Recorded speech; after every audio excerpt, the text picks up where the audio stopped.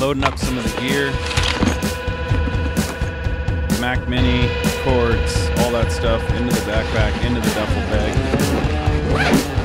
Packing up, getting ready to head to the barn around 9:30 in the morning. All right, bye, babe. I'm going to make a gold record. Babe, have fun. Heading out to go record drums in the barn. Gotta load up the car first. Mic's in there, interface, head down to the barn.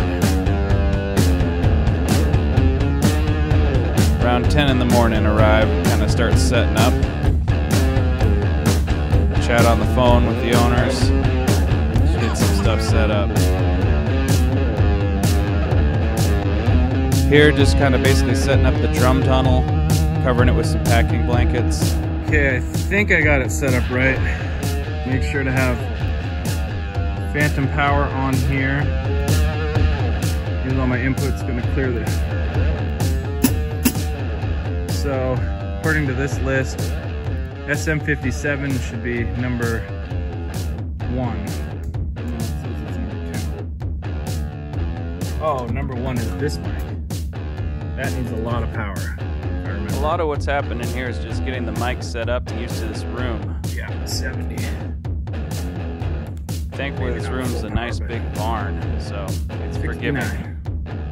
57. Whoa, they're labeled. No way. Oh no. I'll just keep the 57. Okay. There's kick drum. I think the kick drum is 4.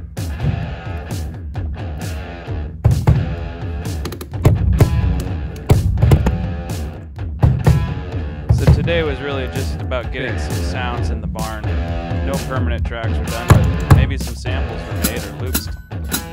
But just a quick setup in under 2 hours, recorded just a few songs before the next band came in and had their rehearsal to do. So I was going full speed, just very simple drum setup, 4 microphones. Pretty decent. Christy wound up working, so this is the room GoPro microphone audio, kind of tinny, but the room still sounds good. And now this is into Logic Pro through the Quartet. 4 mics in a nice room.